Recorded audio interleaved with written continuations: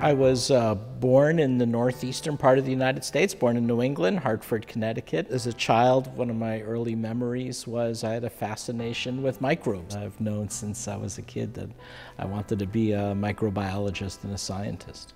My parents were very open and warm people. I often like to say everybody was their friend, and they showed great humanitarian compassion. I remember making a visit to Guatemala and making rounds at the public hospital there, Hospital Roosevelt, and seeing malnutrition and Chagas disease and kids severely emaciated. And I said, how can this be that a hospital, I can fly to this hospital faster from where I was at Yale to Guatemala than I could many other parts of the United States, and we allow this level of suffering right in our own backyard. And I think that was a watershed moment for me, that I have to do more than just be in the lab. I have to, as important as that is, I have to actively seek out ways of the discoveries we make, translated for helping diseases of the poor. I think if you have that humanitarian drive and lens,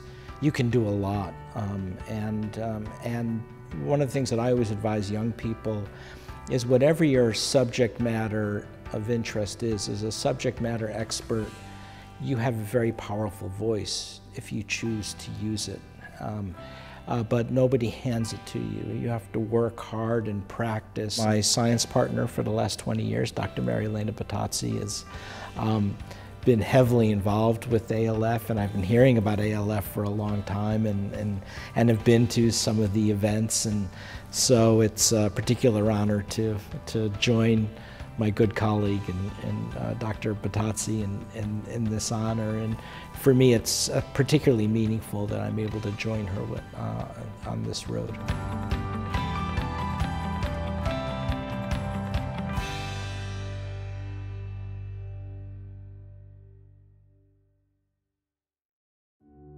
I grew up in Honduras.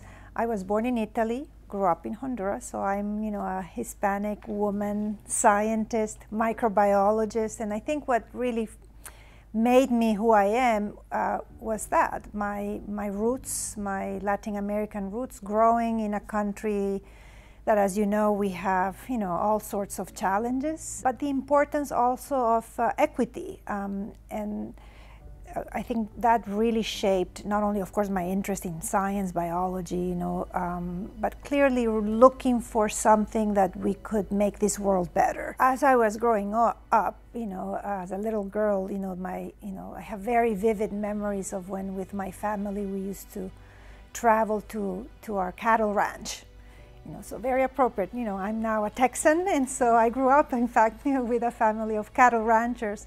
But it was that, right, is that as you leave the urban settings and you go into the more rural settings, how slowly you see, people live differently. I've studied a lot. I have done all sorts of programs, scientific and even other leadership programs. But the experience that I got from being an ALFer is just transformational. So I've learned a lot of how to be a better listener, how to be more empathetic, which maybe you don't realize your potential.